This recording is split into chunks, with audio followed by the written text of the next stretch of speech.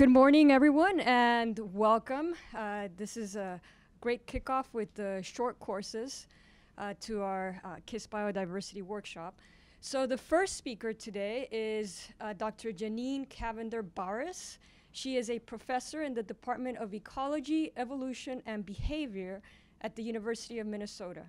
Her lab is focused, amongst many things, on physiological and evolutionary ecology of plants, remote sensing of plant diversity and function, and ecosystem services of trees. Her talk today is focused on biodiversity science, and please join me to welcome Professor Jeannine Cavender-Bares.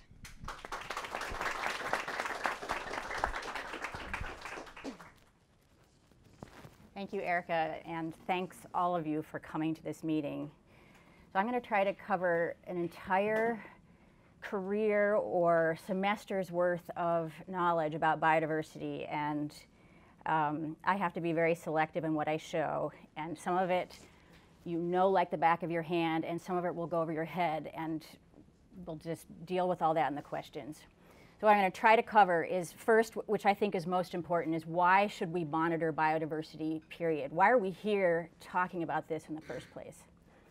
And then origins of biodiversity. So here is some evolutionary background for those of you who think about remote sensing most of the time. And then explaining the spatial patterns of biodiversity that have long been recognized, metrics of biodiversity, the consequences of biodiversity for ecosystem function, and then towards a global biodiversity monitoring. So in my view, and the reason I'm in this, and the top has been cut off, is that I feel monitoring biodiversity is critical to being able to manage planet Earth in this time of rapid change. We need to be able to monitor in order to manage, and that's a lesson that people in social sciences have known for a long time.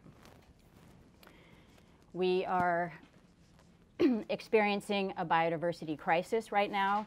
We're witness to the greatest loss of biodiversity since the meteor hit and the dinosaurs perished. So in the Holocene, the last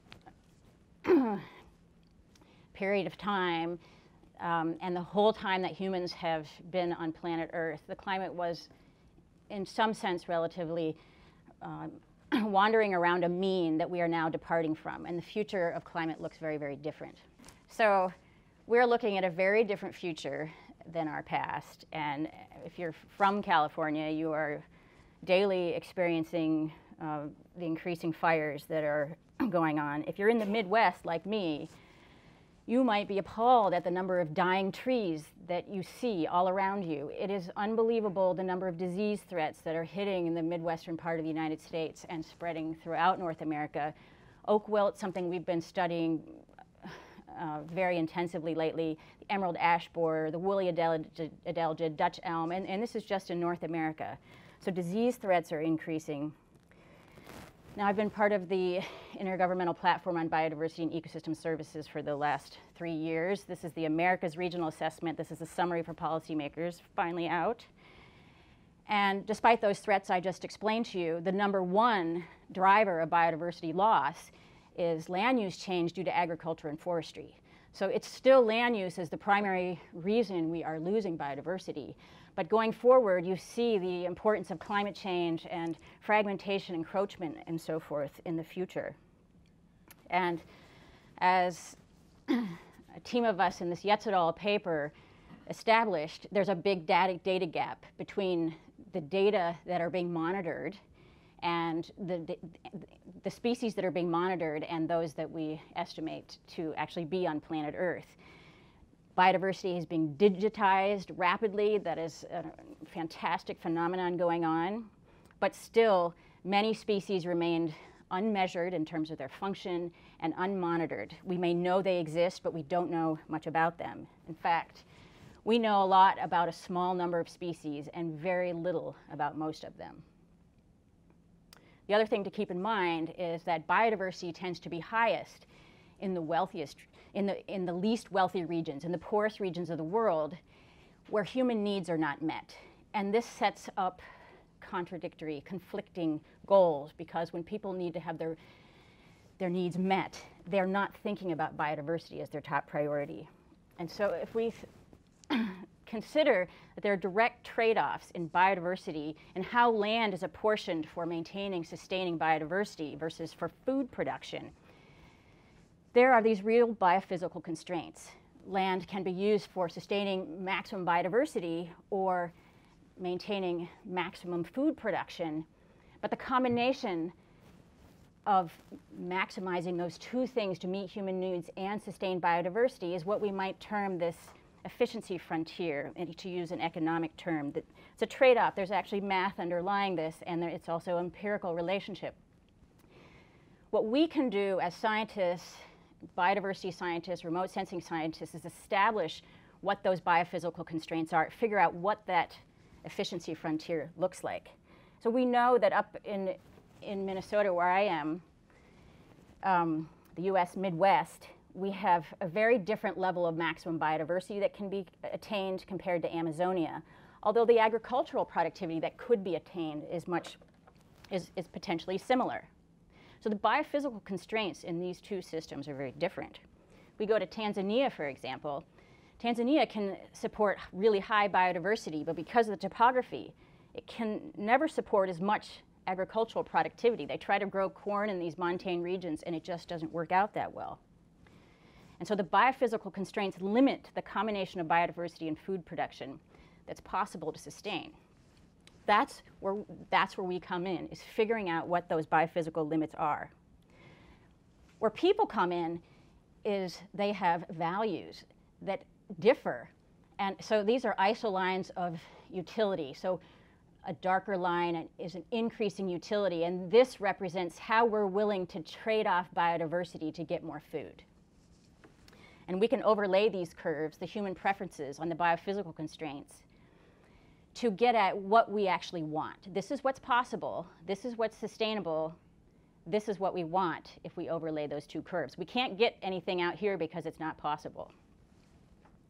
But different stakeholders have different utility curves. They have different preferences. And so if you're a farmer, you really want to maximize agricultural productivity, and you want to be out here somewhere.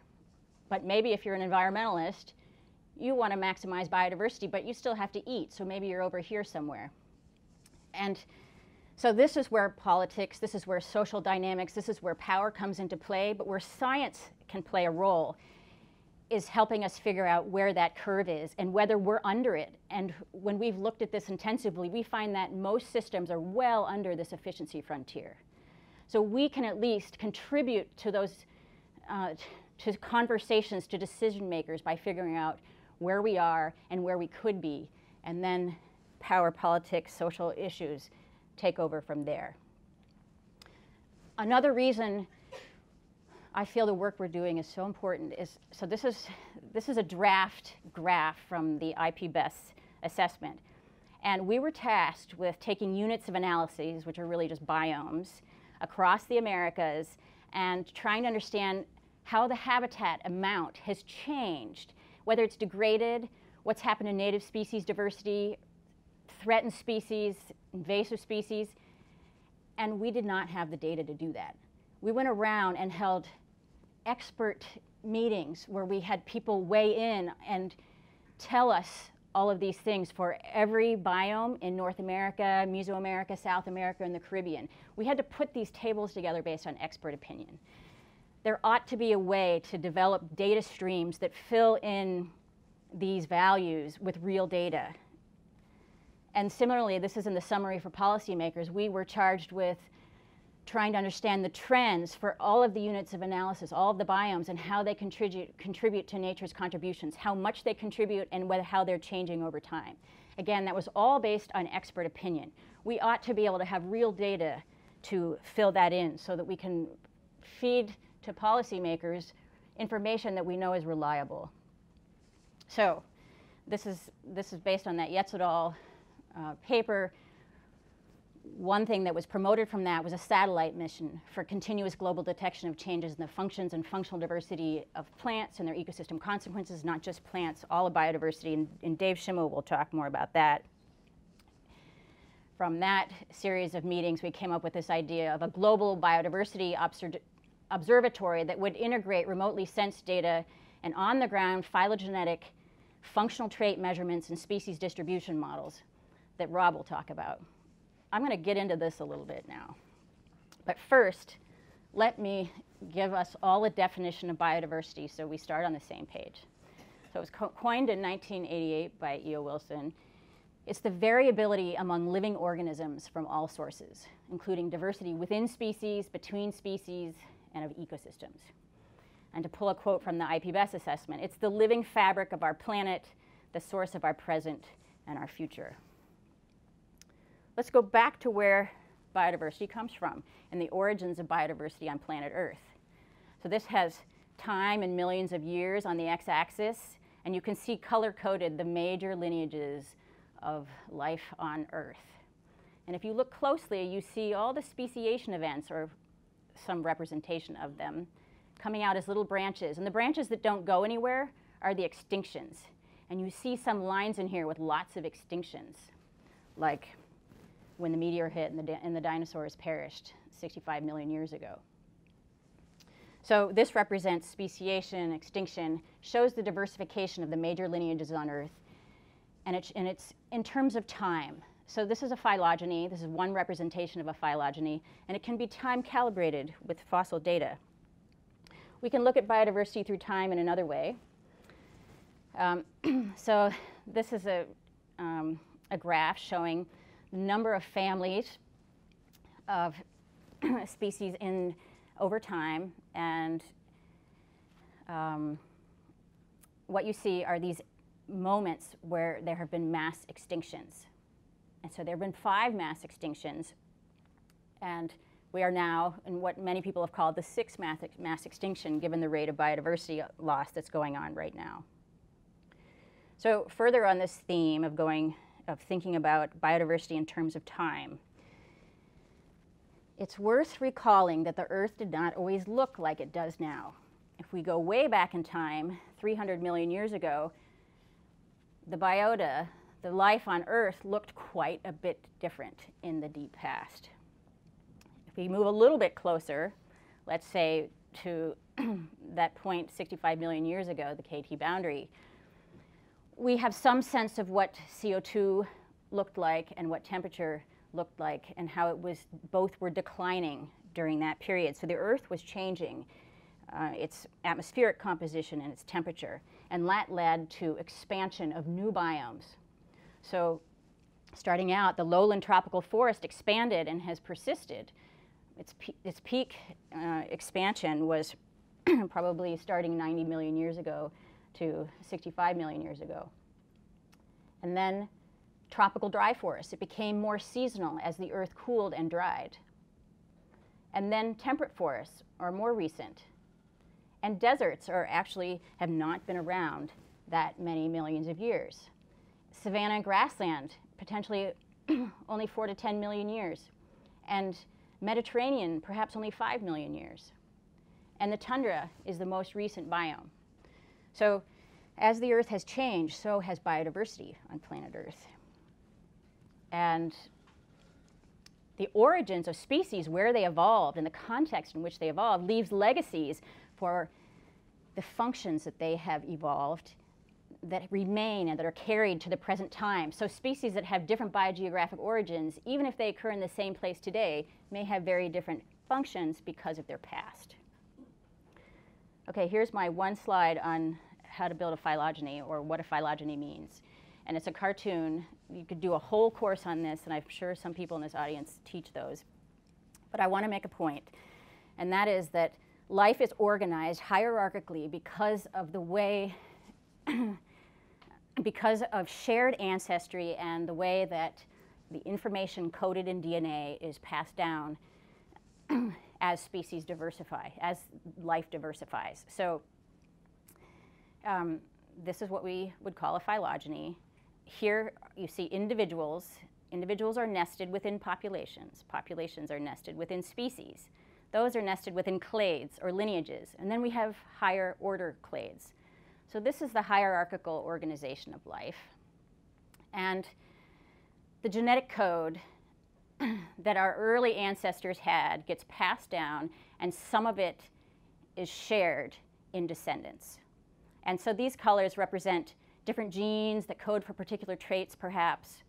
And let's say all of these individuals share through ancestry one trait, but only this lineage shares those traits. Maybe mutation arrived here, or maybe it was lost here, but in any case, only this lineage now has that trait. Whereas only this lineage now has that trait through ancestry. This purple trait here was again arrived at through ancestry, but it reappeared over here through mutation. And so we get something that looks like convergence, perhaps. And here, a novel mutation that led to a new trait here. So this is something like how innovation of the tree of life works.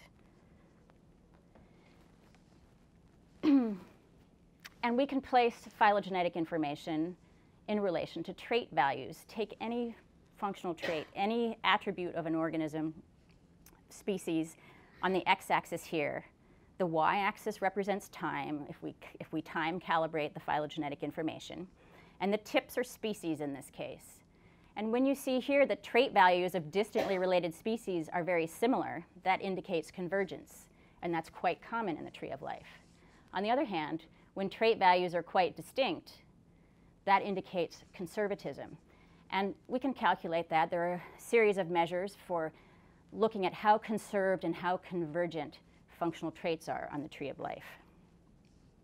Okay, here goes two whole courses in evolution in one slide. And all I'm going to say is that microevolution has its own body of theory and is looking at within species dynamics, and macroevolution is really looking at the diversification, speciation processes. I'll just remind you that the forces of evolution include mutation, gene flow, so the way that genes move between individuals in populations and between populations, genetic drift, which I'm not going to dwell on, and natural selection. So that's Darwinian evolution. And so when we're talking about below the species, we're talking about microevolution. When we're talking about species splitting and speciation, we're talking about macroevolution. And all these kinds of things become important in macroevolution, are the focus of macroevolution, whereas these things are important in microevolution. And often micro and macroevolutionary biologists don't even talk to each other because their disciplines are so distinct in terms of the body of theory that they have developed from. I'm going to now give you a couple of models of evolution, of trait evolution, and and so there are many models of how traits can evolve on a phylogeny. And on the x-axis in all these cases is time. And this one is showing a Brownian motion model where traits are just randomly taking a random walk through time. And over time, their trait values diverge. And the more time that goes by, the more divergent they get, and the more variance there will be in trait values as species take a random walk through time and split into new species. Here is a bounded model of Brownian motion evolution. So there are just certain biophysical limits that prevent trait values from going beyond a certain value. And when it hit those limits, they random walk back again. And so the variance is bounded. Or other models that take selection into account, and species, when they split, start evolving towards different optima that are most suitable for each of those species with their wandering trait values. So that's, you could do a whole course on that, and we're just going to, that's just to let you know that you can model trait evolution. And we've used, we've thought about how we can take the hierarchical organization of life, different models of evolution, and actually think about how high-dimensional data like spectral information should vary through the tree of life. And so we took common garden experiments where we have populations growing in common environments factoring out the environmental variation, and species level and clade level differences. We looked at spectra in all of those species and found that we can significantly differentiate populations from each other with spectra and species and clades. But as we get higher up or have more expanded lineages, higher order clades, we can differentiate those higher order clades better than we can populations, and even better than species. And that's something to think about. Everybody wants to be able to differentiate species, but what if we can differentiate higher order lineages? That seems valuable too. Okay, now here's just a reminder that genotype and phenotype are different. So, and I bring this up because some of the most intelligent engineers I know who think about remote sensing have asked me, do you think we could use spectroscopy, get it so good that we don't need DNA anymore? And, well, no. Genotype and phenotype are different. And the guy in the airplane next to me last night was an engineer, and he had never heard of biodiversity. And so I was trying to explain what a genetic code is. And it's really like, you know, your programs that you write and all those scripts. That's the genotype of an organism. The phenotype are the expression of the scripts that actually get run in a particular cell. All of your cells have the same genetic code, but only some of the scripts are getting run. That's why you have skin cells and muscle cells. And when the genetic code is placed in different environments, some scripts get run much more than others. And as a consequence, we get phenotypic variation or plasticity. So in a sun leaf and a shade leaf, we get different layers, we get different numbers of cell layers, and the optics of those leaves change as well. Okay, we're now moving to spatial patterns of biodiversity. This is global terrestrial vertebrate biodiversity showing higher diversity in the tropics at low latitudes than in higher latitudes. We see that in many, many different kinds of lineages, including angiosperm plant families, which have higher diversity at the tropics than in the temperate zone. There are many hypotheses for this. One of them has to do with, well, it's a better environment in the tropics. It's warmer and there's more water. And models that integrate climate can predict angiosperm family richness pretty well.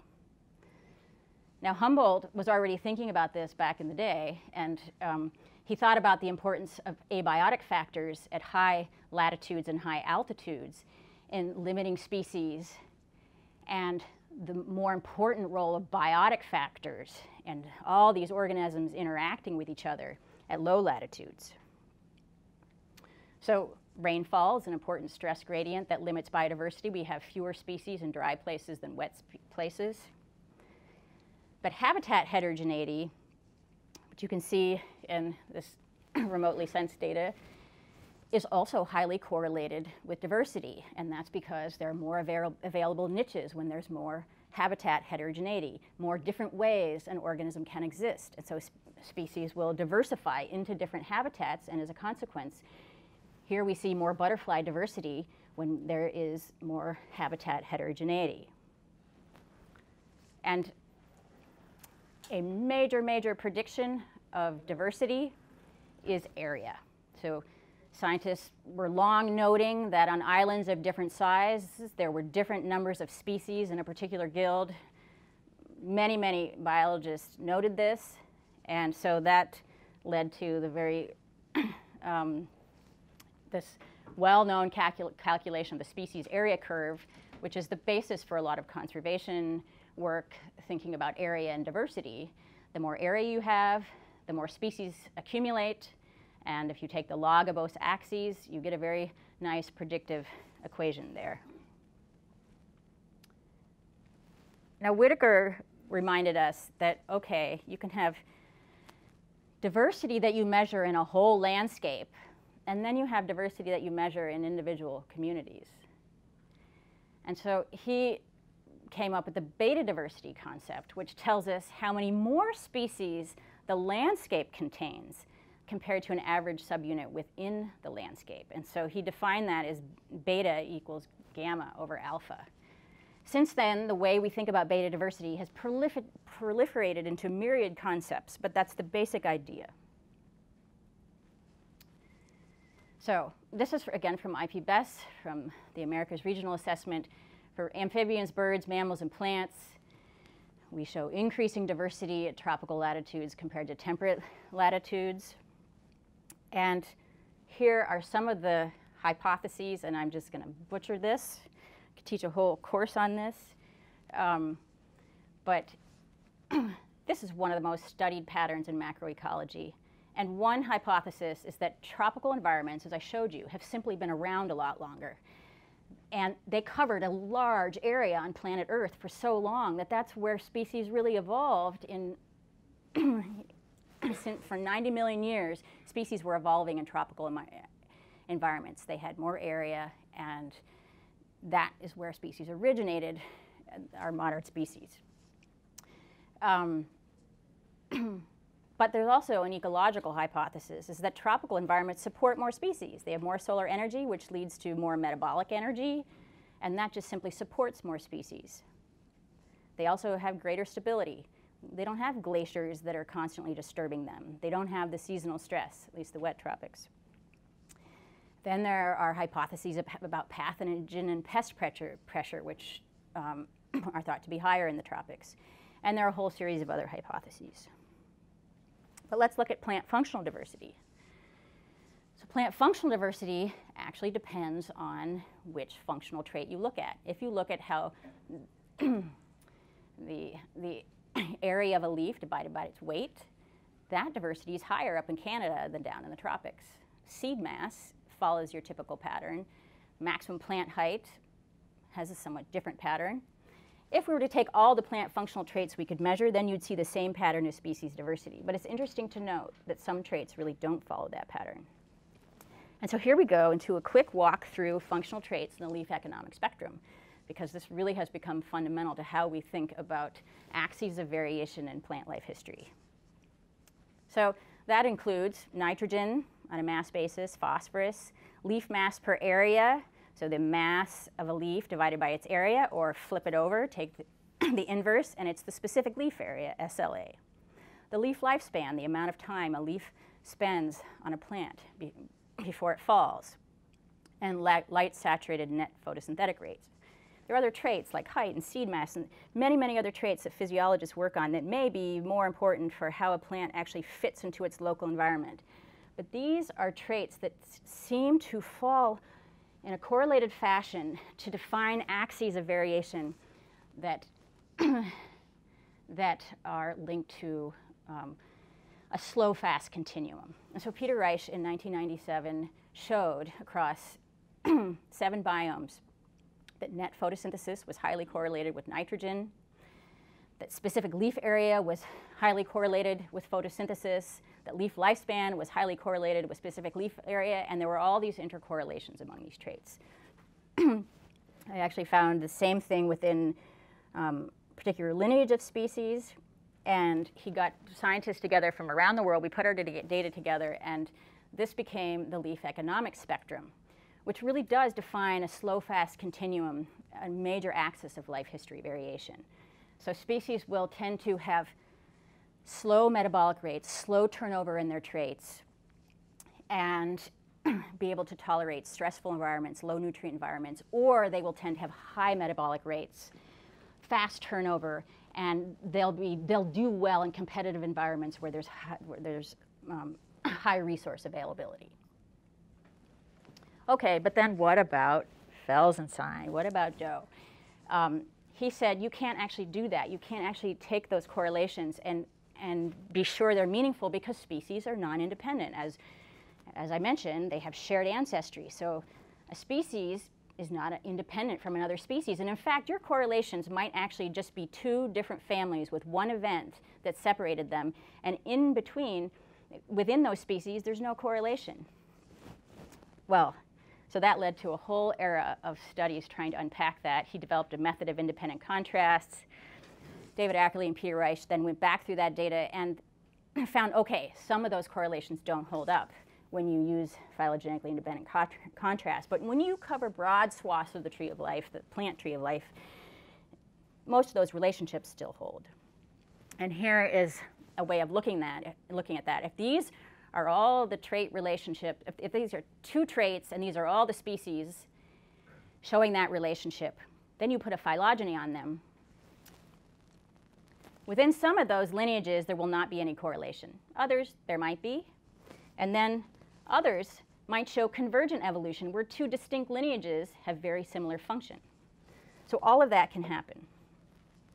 Then Sandra Diaz and colleagues more recently had this paper taking 6 traits that include height and seed mass and stem density or wood density.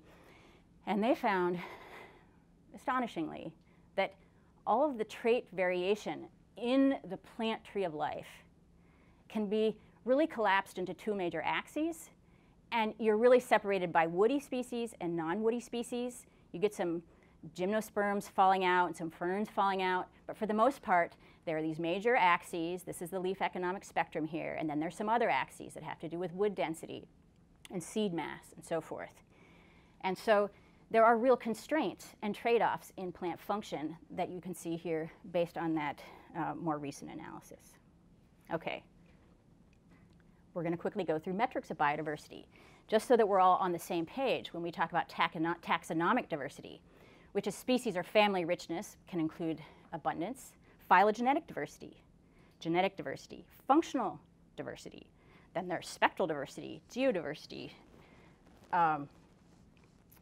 When we think about alpha diversity, the main entities we're considering are the number of species, or if we're talking about pixels, it doesn't have to be species, abundance, evolved distances between species, maybe this is time or maybe it's a number of mutations, functional distance between species or pixels, so this could be Euclidean distances, it can be a multivariate measure, and dispersion in trait space, so how they're actually dispersed in trait space. So taxonomic diversity richness is just numbers of species, but then the abundance of species really matters. So here's Simpson's diversity index, and this is the equation for it. If you calculate that out, you see that in a community that has 50-50 of each species, it's half one and half the individuals are one species, the other half are the other, you end up with a diversity of about 2. But where most species are most individuals are of one species, you get a diversity that's much lower. So abundance really matters. What about phylogenetic diversity? Well, Faith defined this as the sum of all the branch lengths in a phylogeny. That's the phylogenetic diversity. So that scales with species. You add more branches, so add another species, you get more distance. But that's Faith's diversity. I like this one from Matt Helmus, where he has 3 metrics of diversity, and it penalizes species for being too closely related. So you'd get a maximum diversity, and it does not, this PSV, the phylogenetic species variability, does not scale with numbers of species. It maximum at 1 when you have a star phylogeny. All the species are as independent as possible. But when they're not less independent, then the PSV goes down. Now, the species richness scales with numbers of individuals, but there's a penalty for being less independent, for species being more closely related. And so here you see higher values when you add another taxon in there. And then the PSE, the phylogenetic species evenness, can incorporate abundance. And so all these measures then give you a way to take the non-independence of species into account and the abundance of individuals of each species. And then Chow came up with a very nice metric that goes further than that. And I'm not going to explain that one. So then when we get to functional diversity, we now see, oh, okay, there's this whole proliferation of methods.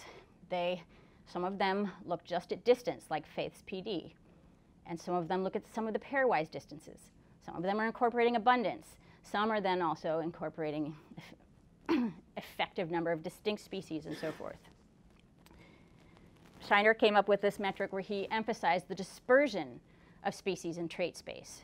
And this includes multiple components: the magnitude of dispersion, the variability among distances, and the effective number of equally distant species. It can incorporate abundance, and it can be used for entities other than species. And let's just say there's a whole suite of methods for beta diversity too. So we've been looking at diversity and how we can use spectral data to try to predict diversity in manipulated experiments at Cedar Creek, where the numbers of species in plots on the ground have been manipulated for a long period of time. And can we use this high-dimensional data and spectral information to predict the alpha diversity and consider beta diversity? And the idea is that the variation in the spectra is a consequence, Phil will talk all about this, as a consequence of the different anatomical, structural, and chemical attributes of different species, and that should separate them out across the tree of life. And so John Gammon, student, Ran Wang, conducted these excellent measurements showing that yes, you actually, with the simple spectral diversity metric of coefficient of variation across pixels, you can predict the Simpson's index, but it really depends on spatial scale. And so the higher resolution the data, the better prediction you get. And then Anna Schweiger, postdoc, who's sitting here, then took spectral measurements of all these plant species and showed that their functional distance, the distance between pairs of species, is highly correlated with their spectral distance. And their spectral distance is also highly correlated with their functional distance. And so now we have the spectral, we have a proliferating set of spectral diversity indices as well. And on that note, we're now going to move to consequences of biodiversity. And so here we can think about all the consequences of biodiversity. Many people have written reviews on this. There's a lot written, and I'm going to go very quickly through this. So ecosystem function, I'll talk a little bit about that. Stability and resistance to disturbance has been enhanced by more species. It has consequences for other trophic levels, and it has also been shown to be important for ecosystem services. So going back to this long-term experiment at Cedar Creek, each of these curves represents a different year. From early on, the cooler colors are 15 years later. And the productivity of the system is predicted by plant richness. And that slope of that relationship gets steeper through time, so it becomes stronger through time. We showed a while ago that 6 different metrics, phylogenetic diversity, functional diversity, and so forth, also predicted productivity in that same system. And now Anna has shown that spectral diversity, whether you measure it at the leaf level or whether you remotely sense it and pull out pixels and don't even have species involved in the measurement, you also predict productivity. Now, is this just grassland systems that biodiversity predicts ecosystem function? Well, so this is a tree diversity experiment at Cedar Creek that's been in place for several years now, and the first papers coming out of that, this is Jake Grossman, show that the over-yielding increases with species richness. So we're seeing the same kind of phenomenon. And then Liang et al. Took inventory data around the globe and showed, in general, relative species richness is associated with increasing productivity. Okay, then Helena Muller-Landau sent me these slides these are the forest geoplots all around the globe. And when they look at small grain sizes, so 0.04 hectares, they see nice relationships between species richness and productivity. But as soon as they move out to larger spatial scales, those relationships start to fall apart. So here again is an open question of whether and to the extent to which these relationships hold in natural systems and at what spatial scale. Those forest geoplots also show that abundance fluctuations seem to be smaller at species-rich plots and species-rich sites, which is consistent with the idea that there's more stability with more diversity. And maybe we can get Helena to talk more about all that. So I'll just finally mention that we've now been working in this NIMBUS, National Institute for Mathematical Biology and Synthesis working group, to connect plant spectra to the tree of life with the idea that we'd really like to be able to take an unknown spectra and find out where it fits in the tree of life, constrain, and then use this for remote sensing, constrained by species distribution models, probabilities of where species should be or where species are predicted to be based on independent data. And that would require getting spectral signatures from, if we're focusing on trees to start with, on trees. And where can you get that kind of geo-referenced, very specific information about tree identities? Well, botanical gardens are one place to start. Every single tree in the garden is geo-referenced and has authoritative species name. They maintain about 17,000 of the 60,000 known tree species and include 240 out of the 267 total plant families with trees, so about 90% of the tree families. And then there's TreeDivNet, which is recently expanded around the globe with tree diversity experiments like the one I showed you at Cedar Creek. All of those tree species are known and are, could be a source of information. And then, of course, the forest geoplots. And Helena sent me some slides about the work they're doing. This was a 50-hectare plot generated from UAVs. And every canopy is digitized manually, and each one corresponds to a tagged tree in the field. So this just is food for thought, and I'm actually going to end here and looking forward to rich discussion about the Global Biodiversity Observatory and how we monitor biodiversity remotely.